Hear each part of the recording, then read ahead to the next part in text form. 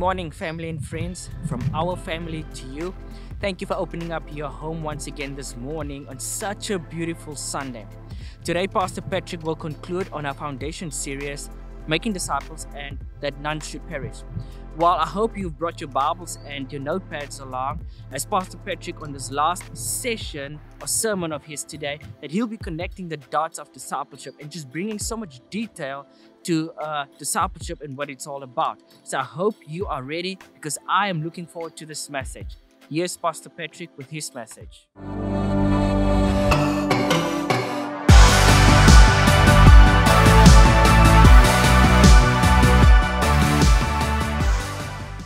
Good morning, Ecclesia community. It's been a privilege for me to connect with you in this fashion again after 3 weeks of silence, and I just want to commend our men as well as our ladies who did an exceptional job with the panel discussions or the group work.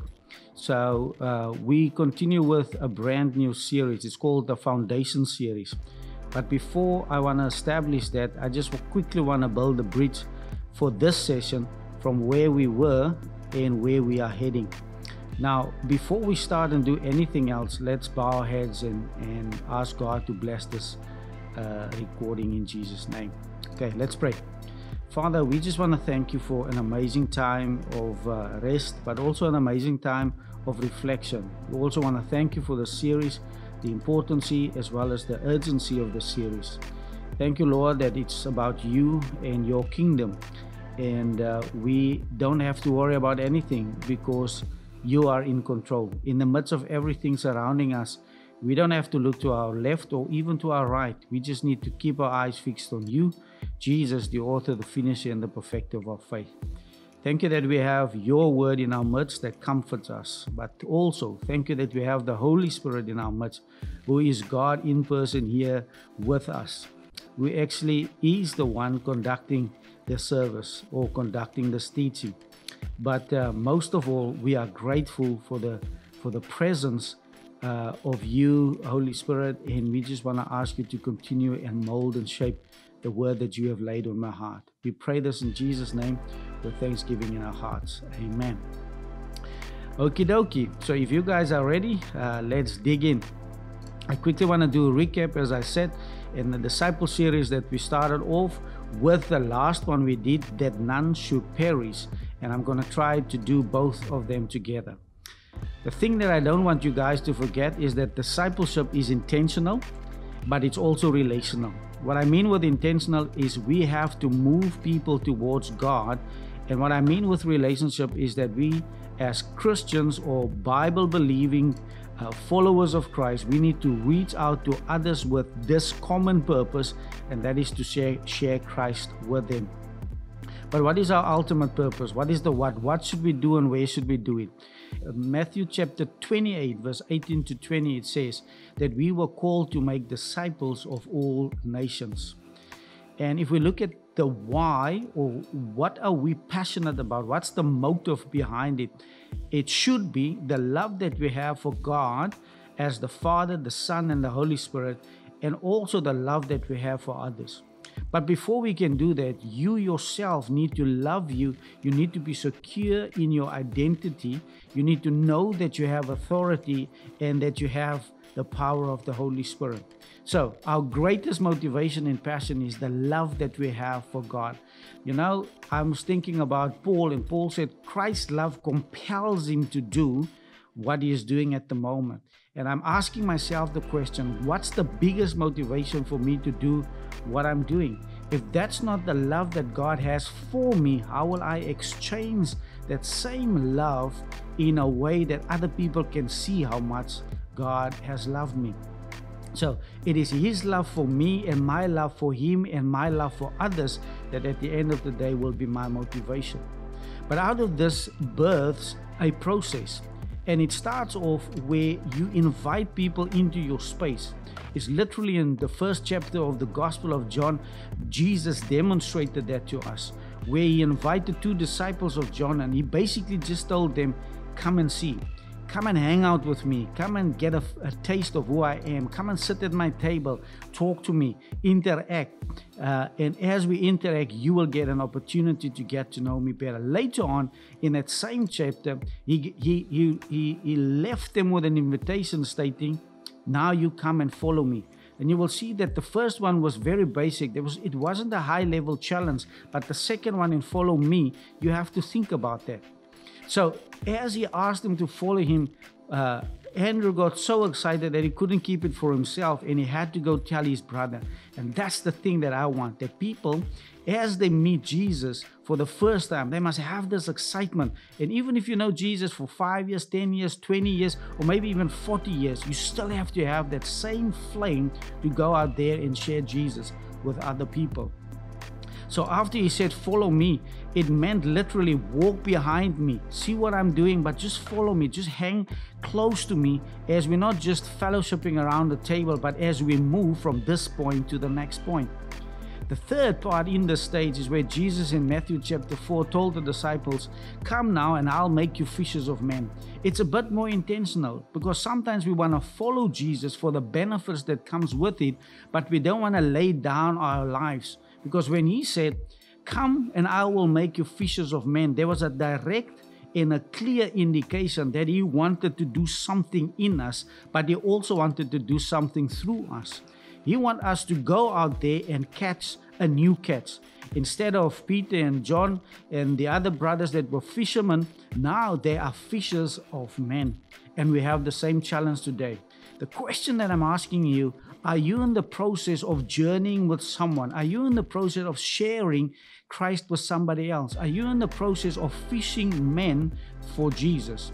And then the last stage in this process is where we have to go and we have to bear fruit. In John chapter 15 verse 16 he says, I have chosen you and I have called you, and I've called you to go and bear much fruit, fruit that will last. Too often in the church, we don't have fruit that will last. We have fruit in the beginning, or sometimes we have fruit that doesn't last for a very long time. And the only way that it can actually last is when you come to a point and you realize that the final product should be, I need to invest enough time, energy, and resources in somebody that at the end of the day, he will be able to make disciples, which means that I need to make a disciple who is able to make another disciple. In other words, it means I have to journey with this person. I need to give him adequate time, energy, everything that he needs to equip him well enough so that he would be in a position to journey with somebody else. In 2 Timothy 2:2, there's that principle where Paul told Timothy, the things which you have heard me say in the presence of many witnesses, entrust these to faithful men who will be able to teach others. So you can see there's a four-phase process that we have to undertake. Now, when should we do it? And if we go to the Great Commission, it says, now go and make disciples of all nations. And the quick answer would be, as we go. In other words, every single day when I open my eyes, as I start off my day and I'm connected with people, I have the potential to reach out to someone. I have the potential to journey with somebody. It means it's an everyday activity that you engage with people with these crucial questions. Where do you find yourself? What are you going to do with the message of eternity? What are you going to do with Jesus? And when you find Jesus, how are you going to grow in him so that you will be in a position to share Christ with other people? Every day you have a sphere of influence, and you are the one that needs to reach out to others. John Lewis, he asked me this with very urgency. And when I say he asked me this, it's just something that I read, but I took it very personal. He says, if not now, when do you want to do it? And that question I want to pose to you as well. If not now, when do you want to do it? If not you, who are supposed to do it? So as follower of Christ, both you and I have the responsibility, seeing the urgency, to respond immediately. Now, that is, you see, it starts off with a purpose, it goes on to passion, there's a process that we need to follow, and then right at the end, there's a product. But I want us to go to the Bible to see how this thing unfolds and see if we can untap it a little bit. So let's look or have a relook in the journey of Jesus with the disciples. Now, we all know Jesus called his disciples the 12 Later on, they grew to 70, 72. In the upper room, they were about 120, and it just grew from there. Now, what I want to say is, let's quickly go back to Matthew chapter 10 as well as Luke chapter 10. In Matthew chapter 10, we read that he sent out the 12 disciples in pairs, and he gave them authority and power with an assignment. And in Luke chapter 10, he did the exact same thing. Also in pairs, he gave them authority and power, and he gave them an assignment. The assignment was, you go out, and when you find someone with an unclean spirit that needs deliverance, you pray for that person and he will be delivered. Secondly, if you find people that are sick, you pray for the sick and they will be healed. And thirdly, this is what you need to proclaim, that the kingdom of God is at hand and you need to repent. So in both instances, we see it. They will then come back and they will report of how awesome it was, even for demons or evil spirits that responded to the authority and the power that they had. And then Jesus said, don't get excited about that, but what you need to be most excited for is the fact that your name is written in the book of life. Another thing that I picked up, especially in Matthew chapter 10, was in the 28th verse where he says, do not fear those who kill the body, but are unable to kill the soul, but rather fear him who is able to destroy both soul and body in hell. Which means we need to have a reverence for God. We need to have the fear of the Lord as we know it, because sometimes we look at men and we are scared of men and we don't want to reach out to people, or we're just scared for people, how they're going to respond and what they're going to say. We have the mandate to go out there. We have the authority. We have the power to make a difference in this world. And guess what? Every day you go to work, every day you go to school, every day you hang out with friends. You might be in a cycling club or maybe even a fishing club. It doesn't matter where you find, but there's people. The question that I'm asking you is, do each and every one of them know Jesus Christ as their Lord and Savior? If the answer is no, you got work to do. You need to establish a relationship so that you can. Because you can. You have the mandate, you have the authority, and you have the power to share Christ with other people. Another key thing that I want you to remember, as Jesus with the disciples were moving from village to village and from town to town, at some point they reached the city called Philippi in Caesarea.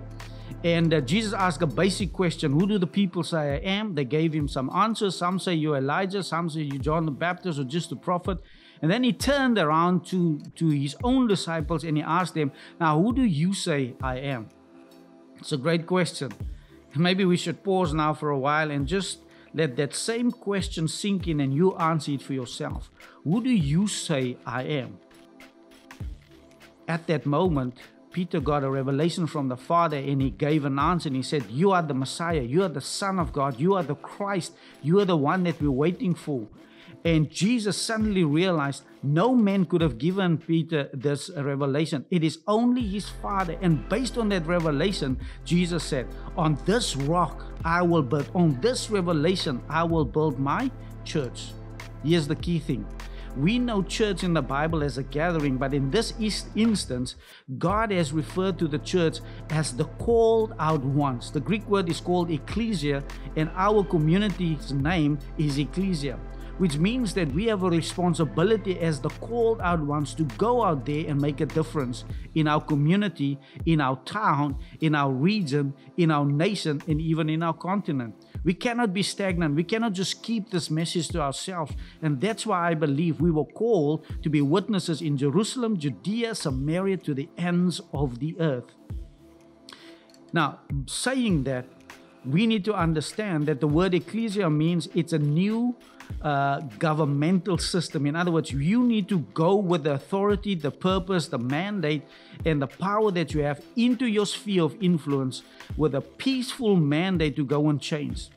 It's not the other way around. We don't come with force, because God said in his word, not by power, not by might, but by my spirit, says the Lord. It's only with the Spirit of God that we will be able to bring the change so desperately needed, not just in our nation, not just in our region, not just in our town, but even in our own household. So I want us to remember that Jesus said, I give you the keys. And when you have the keys of heaven, you have a greater authority. You have access to heaven and you have access on earth to open and to close what needs to be open and what needs to be closed. We cannot let the mandate that God has given us be put on a shelf so that you and I can feel good about the fact that we are Christians and followers of Christ, and we just wait for the end. We can't wait for the end. There's many people dying without Christ, and you and I have the responsibility to go share with them. In Matthew 28, I already mentioned that He gave us a clear purpose when He said, "Go and make disciples of all nations. Baptize them in the name of the Father, the Son, and the Holy Spirit, and teach them to obey everything I have commanded you." And then there comes a great promise that He will be with us every step of the way. Isn't that amazing? In Acts chapter 1, He says, "Now I want you to go and wait." And after He ascended, they went back to Jerusalem and they waited. And as they waited in prayer, in union, and fellowship. There was a oneness. And as they wait, the Holy Spirit came. And we all know that when the Holy Spirit came in Acts chapter 2, it wasn't subtle. It wasn't everybody. There was a commotion. Everybody knew that something happened. Each one heard the gospel message in his own language, and they could respond. And after everybody was kind of disillusioned and didn't know what was going on, Peter stood up and said, "Listen, let me explain it to you." At some point, they were even accused that they were under the influence of alcohol, intoxicated. And Peter said, No, it's way too early for that to happen. Let me explain. And he gave a brilliant sermon. You guys can go and read it in Acts chapter 2. But you know what happened?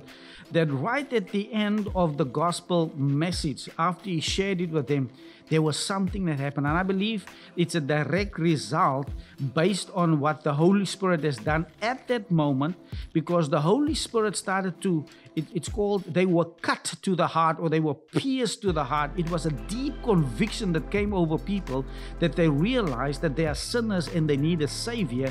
And this Jesus, whom they crucified, is actually the Savior. And that was the basic message that Peter said.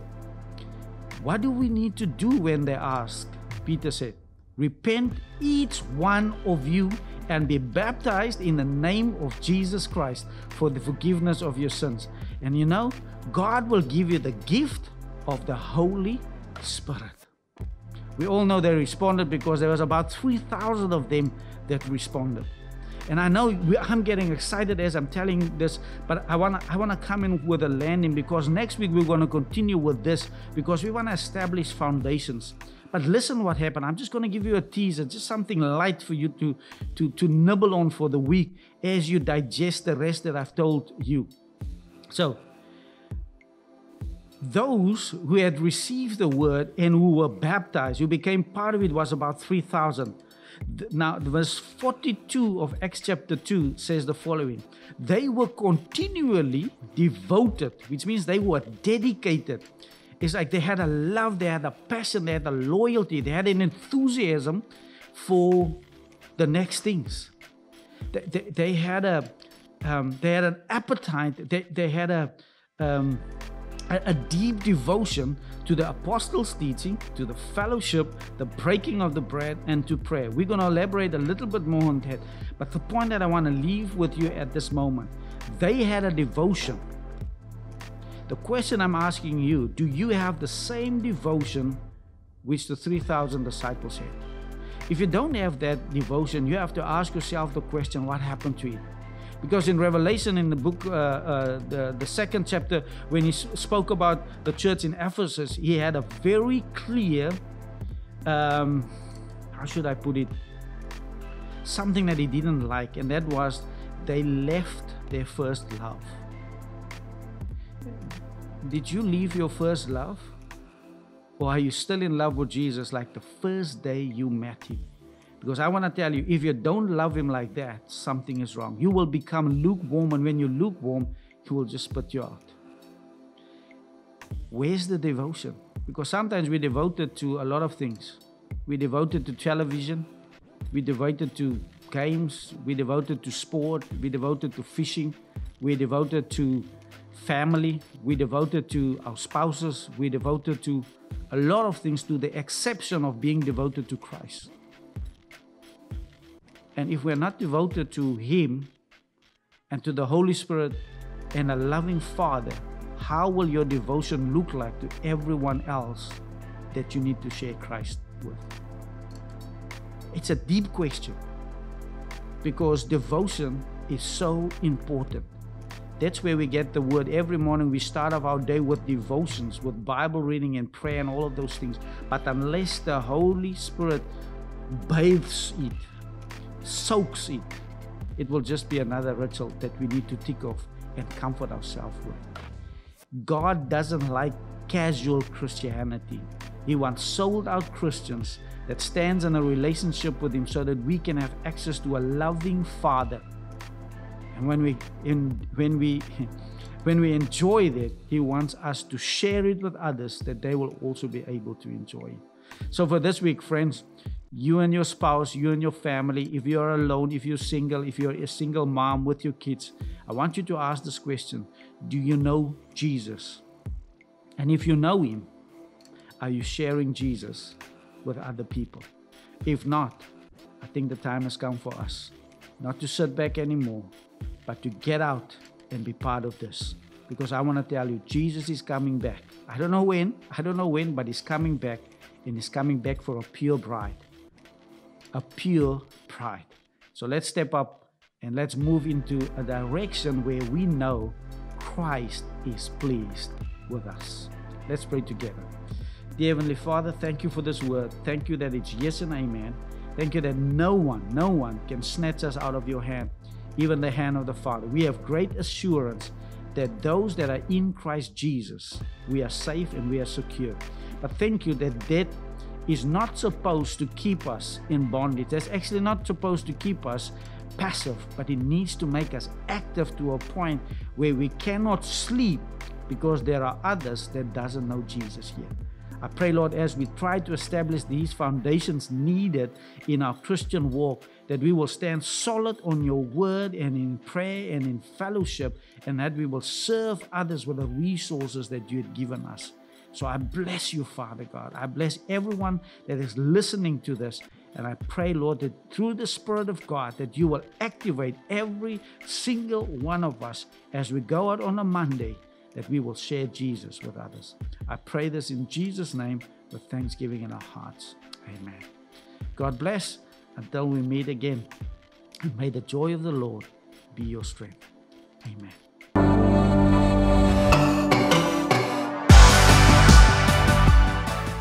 Thank you, Pastor Patrick, for such a beautiful word. Now, just a quick note from myself and, Linwell, that discipleship, we've started a couple of weeks ago. We started playing PlayStation. I enjoy playing PlayStation, especially FIFA. And we've just used this simple tool to connect with other young men, making disciples. We play a couple of games and we just have fun. And we share our testimony, we pray with a few young men, and we just share with them this model that we've been listening to regarding discipleship. I hope that this message and this entire series has brought so much clarity to you on the ways and means of making disciples.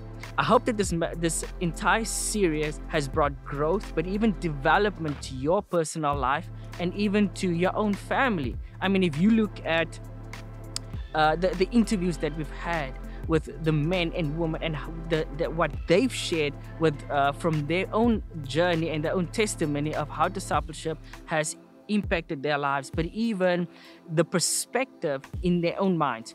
Thank you so much for journeying with us. We appreciate your support. We thank you for supporting us on and following us on social media, Facebook, Instagram, and even on our YouTube channel. For those of you who have not followed us on YouTube yet, follow us on YouTube, because this message of Pastor Patrick will break it down in the weeks to follow, and we'll add some more nuggets, gold nuggets, and more extras to this message that will bring clarity to you. Thank you for so many of you that have been calling, emailing, texting, and just sharing with us how much this foundations has changed your life. We thank you, and may you have a blessed Sunday and week ahead, and we are praying for you and your family. Thank you.